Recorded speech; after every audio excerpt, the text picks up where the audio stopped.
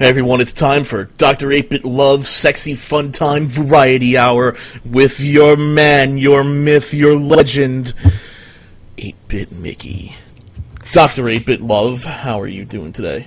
I'm doing great, guys. Welcome out to Dr. 8-Bit Love Sexy Fun Time Variety Hour, only on live.lorecat.com with me, 8-Bit Mickey, as, of course, Dr. 8-Bit Love.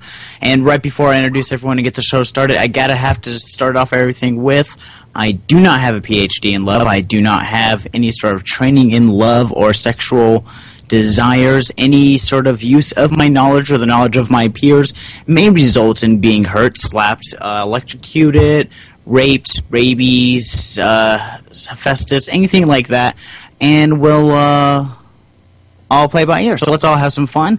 Let's bring in our usual rogue cast of miscreants. Of course, we have Lord Katz, the owner of the stream. Hey, what's going on, Mickey? He is sexy. I am sexy. I am so sexy that I played not one, but 2 sessions of Dungeons & Dragons last weekend for a total of 16 hours of Dungeons & Dragons. Wow. I'm not going to get laid anytime soon. Or you're going to get laid by me. That's what's going to happen. That's what's going down. Of course, we have our sexual deviant, the sex appeal of the show. I mean, this person. I'm hard just thinking about it. And of course, I'm talking about the one, the only, the sexual, the divine Tor of Anime. What's going on, man? Not much. Having a good week, spending time with the girlfriend and whatnot. So that's been doing fine. Oh, that's awesome. Good to hear. And of course, we have my partner in crime, my nurse, my associate, Nurse Joy. What's going on, Trapped Kitten? Rawr. I'm just excited. Awesome. I'm special. And of course, we have a special guest on the show. This person sent me an email a while back as saying he has experience in the adult industry in looking up love and the psychology of sexual and human relationships is a weird hobby of his. Of course, I'm talking about our guest on the show tonight, Jack. What's going on, Jack? Not much. Hanging out and listening to things. Not much else. Well, that's awesome. I'm glad to hear it. Of course, we start off every show with going through our large selection of emails.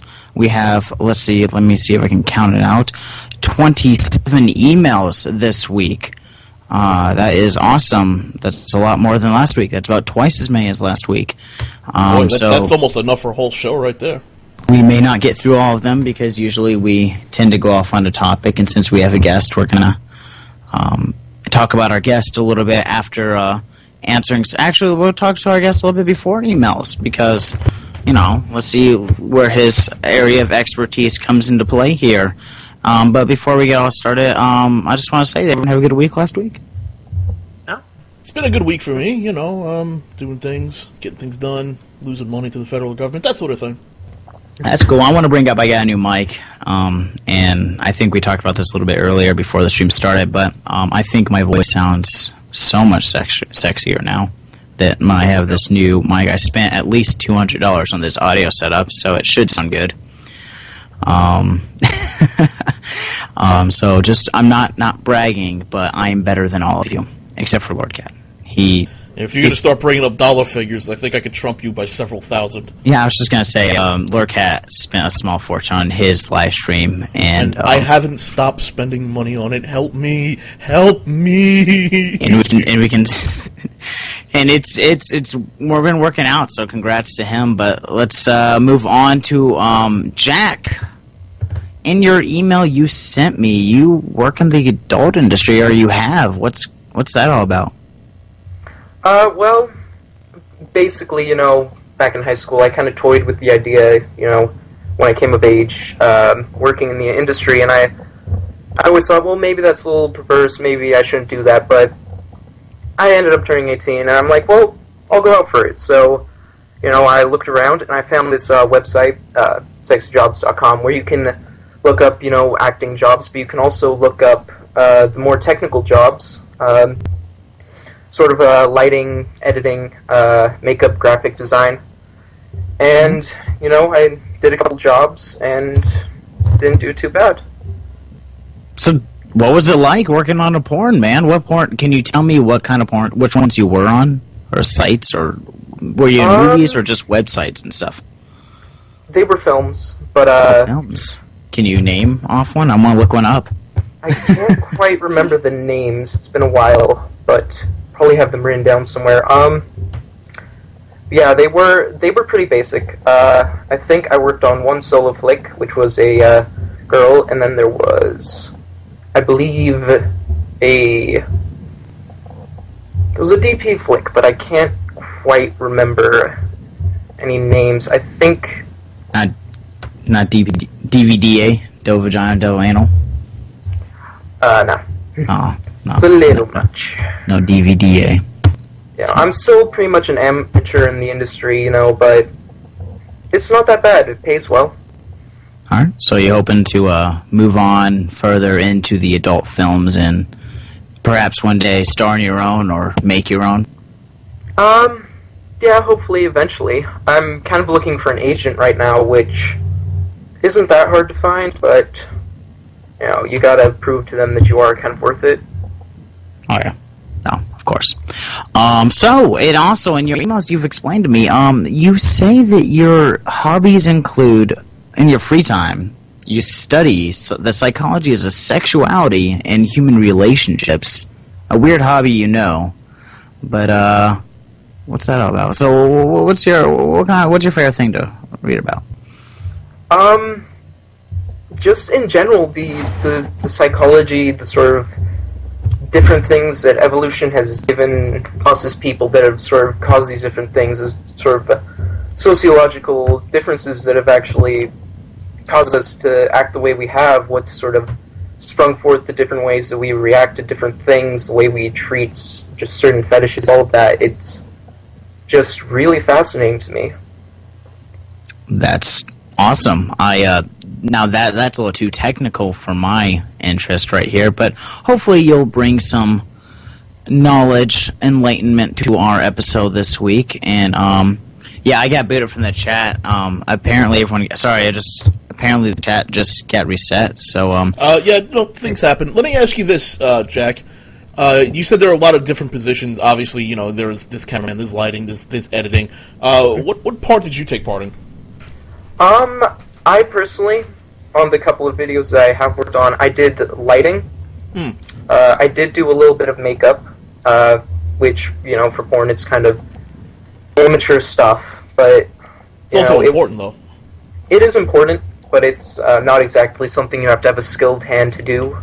You don't want to see the pimples on the star's ass. When I see a porn, I don't want to see flaws. I want to see the perfect, overly perfect, in fact, guy or girl doing that double penetration. Because I'm different like that. I'd prefer flaws and all, man. Give me complete amateur, and I'm digging it.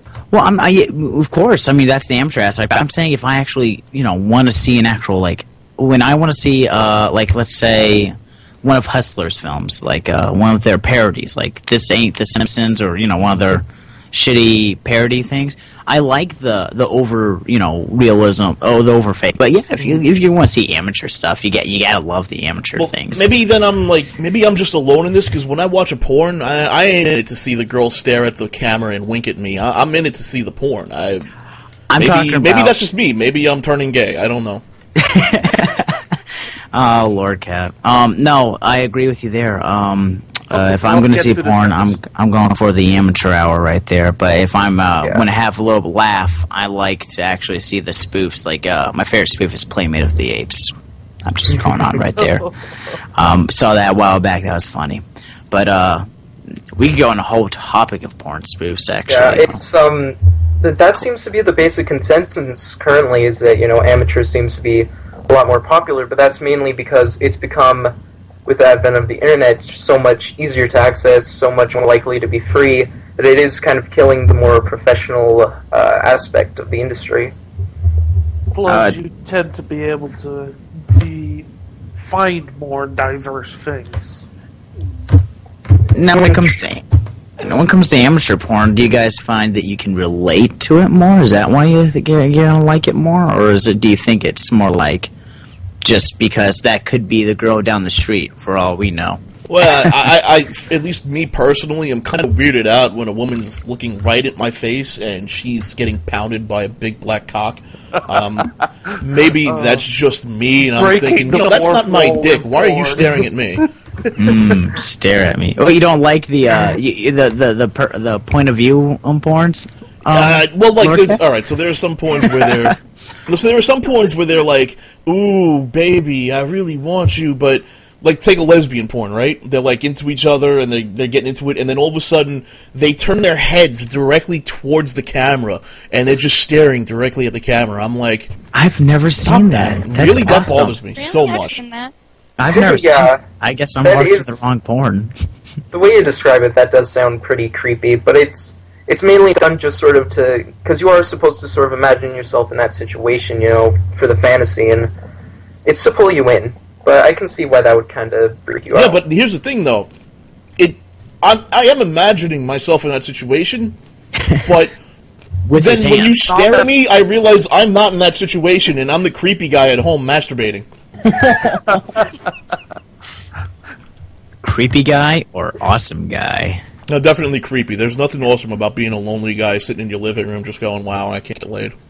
Yeah, sure. Oh, you just bashed half our viewers. Oh, now I'm taking it too far there too.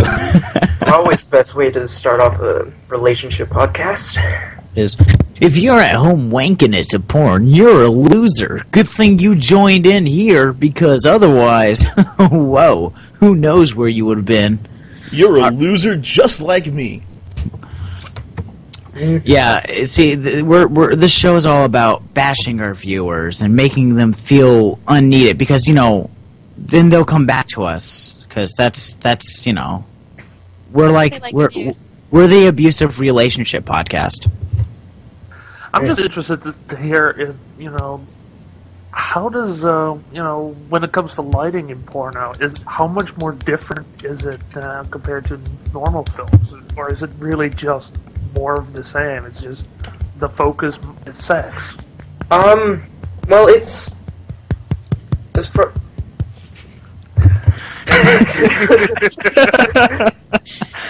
That was sexy. Sorry, I lost my concentration. What was that? Sorry about that, guys. I couldn't wait till the show was done. Alright, but, yeah, as far as lighting goes, it's sort of the same, but it's more to sort of minimize flaws, so you have to... A lot of the times they'll do it fairly bright, at least, so that it'll, with the makeup, tends to have the sort of shimmer to it that gives it the right sort of look. So, can you tell what companies you've worked with? Companies? I believe one was Bang Brothers. They're pretty huge, so... They are pretty huge. I was able to get one. In more ways than one.